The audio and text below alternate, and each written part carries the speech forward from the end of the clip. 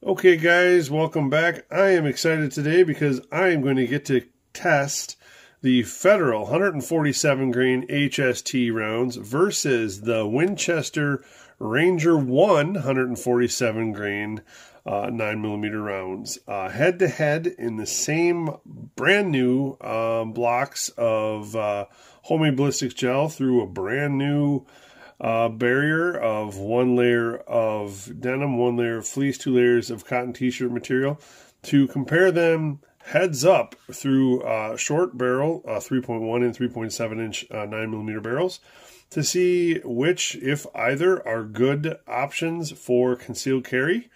Now again, both of these are manufactured for law enforcement use, being the heavier non-plus speed. These are standard pressure rounds. They're intended for, full size carry. So they're intended for those 4.5, 5 inch plus barrel carry. That's what they're intended for. But we're going to see if they'll perform through the short barrel. Again, HSTs, everybody knows HSTs in 9mm. There's quite a few varieties. I think they're all wonderful in 9mm. There's the sealant on this one, has a sealant, a primer sealant on it, but again, brass cased. And there it is with its 6-petal HST design. The Ranger here is a little different.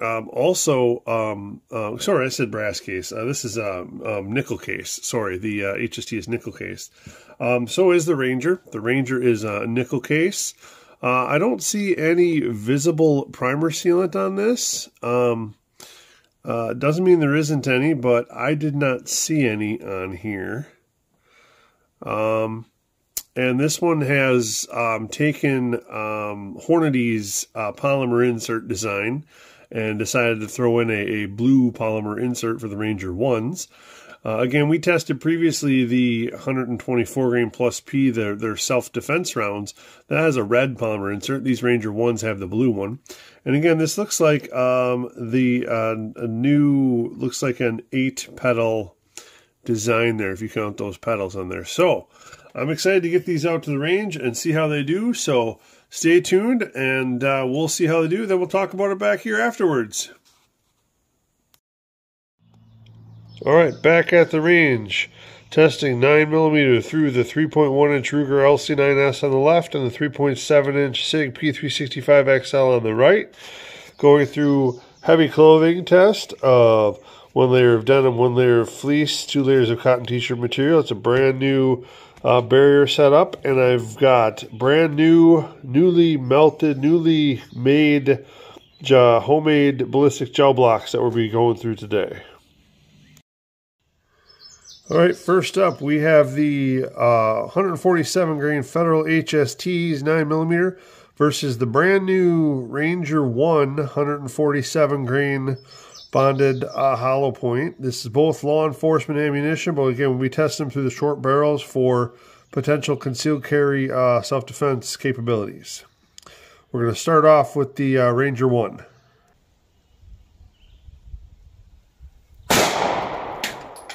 All right, Ruger LC9S, hit right there. Not a lot of damage that I can see inside. All the way through, came out the back right here, into the water jug, all the way through the water jug, and into the fabric stopping. There it is. No expansion from the Ruger LC9S 3.1 inch barrel.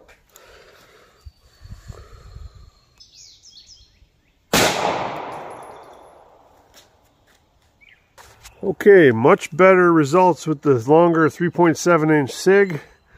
Bullet went in right here from the top. You can look down in there and see the disruption down in there.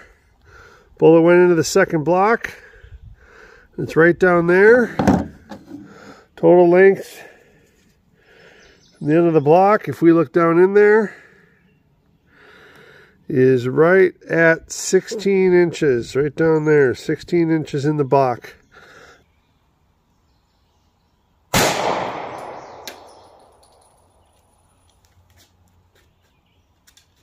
LC9S right in here. Good damage track in there. And bullet got to right there. That is, front end of that is right at 15 inches. And we'll take the 3.7 inch, then we'll dig those guys out.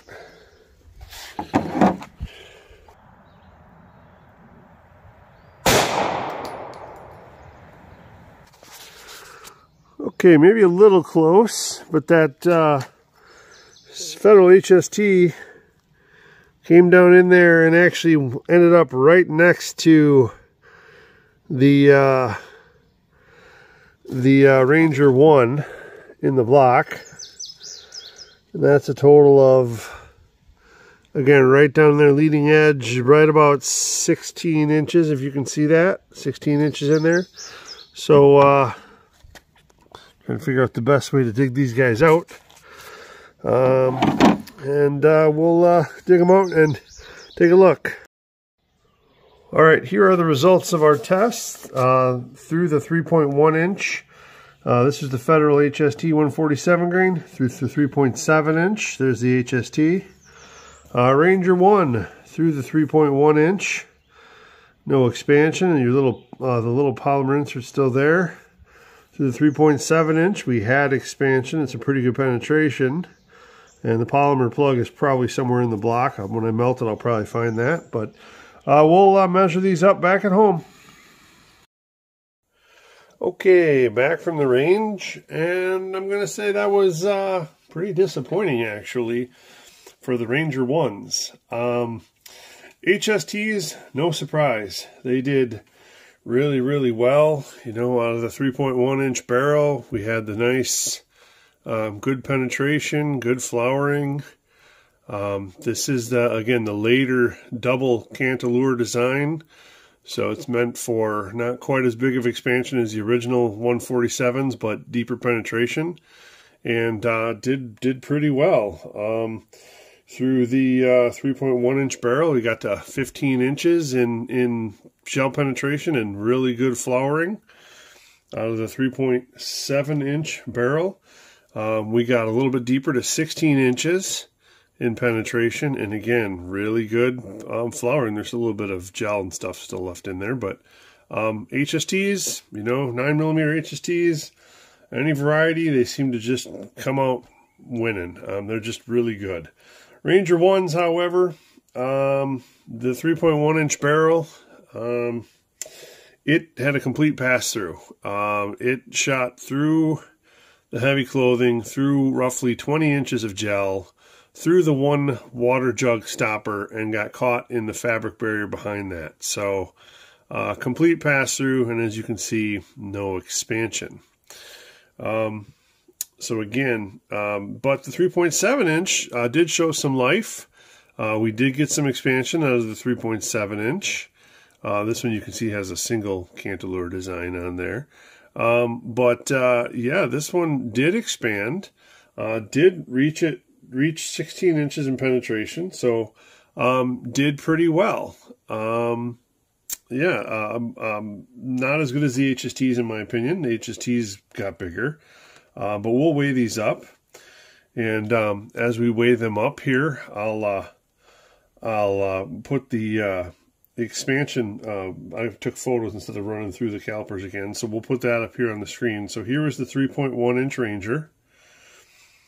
Oh, sorry, we have it set to ounces. So let me set it back to grains here. So it should be at 147, and yeah, we didn't lose any weight on this one. So that was the 3.1 inch. And then we'll go here to the 3.7 inch. Again, I'll throw the expansion up there while we're weighing this out. Yep, 146. Again, no weight loss. Remember, my scale here is not super delicate, so it comes, you know, it's off a grain or two here or there. These ones still have some gel stuck in them, so we'll see how they perform here. Coming in heavy at 150, but again, that's going to be the gel that's stuck on there. And that's the 3.1 inch. So again, I'll stick that up there too, as far as the expansion on that. What I'm putting out there is the high numbers. 3.7 inch, again, coming in heavy because of the gel that's crusted under the pedals there. I didn't clean it all out, so, but these didn't lose any weight. They don't, HSTs generally don't lose any weight. So again, from the 3.1 inch, the measurements there, I was, again, nothing beyond the 0.35 inches of the core. The Ranger, since it has 4-pedal design, it was 0.53, 54, 54, and 0.55, as you saw, was the high. The 3.1 for the HST was 0.62, 0.62, and 0.63 inches. And for the 3.7, it was 0.62 all the way around were the high points. So again, HSTs did really, really well as always. Ranger Ones, again, the other thing I wanted to mention is that the Ranger Ones are newer to the market. They're really meant for law enforcement. They're not really meant for civilian purchase. I picked some up, I think, at Optics Planet. There's only a couple other sites that even have them available right now, and they're expensive. I want to say for a box of 50, it averaged out to about $1.30 a round. It was like $63, $65, something like that, to get that box of ammo. I looked on AmmoSeek and I found that these HSTs in 147 grain right now, you can find them for around 75 cents a round. So again, $1.30 for these versus 75 cents for the HSTs. I'm going to pick HSTs in 9mm all day long. You know, again, this is not my favorite weight. I've mentioned before the 124 grain is kind of what I prefer. But you can't knock this performance. Ranger One, I was so looking forward to testing them. Disappointed. I'll probably test them again in a full size to see how they do. But yeah, just, I mean, just disappointing. Just disappointing for this. So, that's what I got for you today. Stay tuned. While I was at the range, I also did a fair amount of 380 testing. Again, also in my new gel blocks, and so that's coming too. So I hope you enjoyed this video. You know, comment below what you think, and stay tuned for the next one.